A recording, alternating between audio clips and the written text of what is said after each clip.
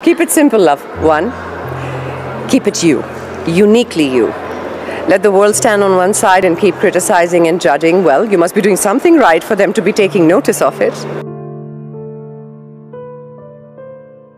I have come to a very wonderful stage of my life. Renee means being born again, a rebirth. And for me, the last 5 years have meant Renee. I don't know where to start, really. Well, I had spoken to my parents when I was 18. I said, I want Renee.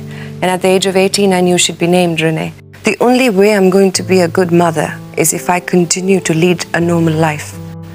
If I start doing the whole bit of sacrificing and cutting down on this and cutting down on the space and time I have for myself, I will be miserable and I will not be able to make the child very happy either.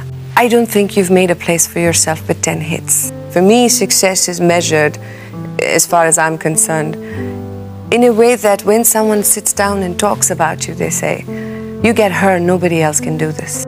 I am ready to do any kind of roles, as long as I'm happy with what I'm doing.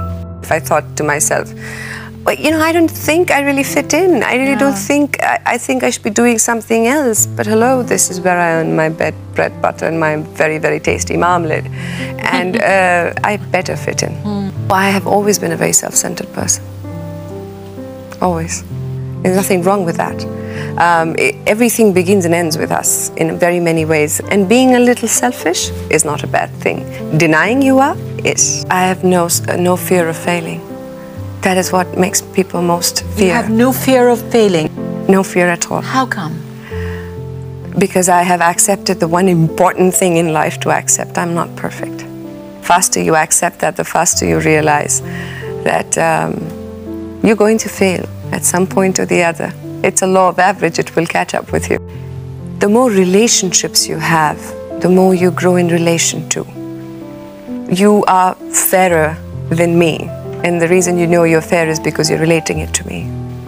And every single man, woman, little kids that have come into my life in a form of a relationship have helped me love more, love better, love higher, you know. So yes, I am so grateful, Simi, that I have had such wonderful people in my life who have come and left at the right time for me to grow. There have been times when I could have made a mistake, but something somewhere has gone wrong and told me in no uncertain words that this is wrong, this will not work out. And then with as much dignity left in it, I have managed to walk away from it. I think it's the greatest thing to acknowledge that celebrating yourself has to come from you first. Sure. You know, why wait for somebody else to celebrate you? Keep it simple, love. 1. Keep it you. Uniquely you.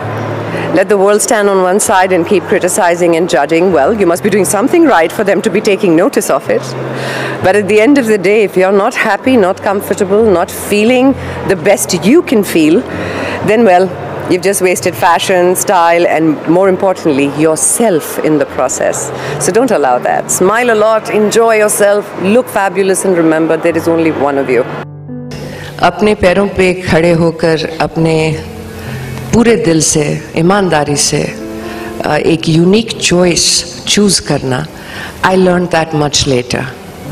I was 17 and a half, and I have to give that credit to one of my greatest teachers, my mother. Yeah.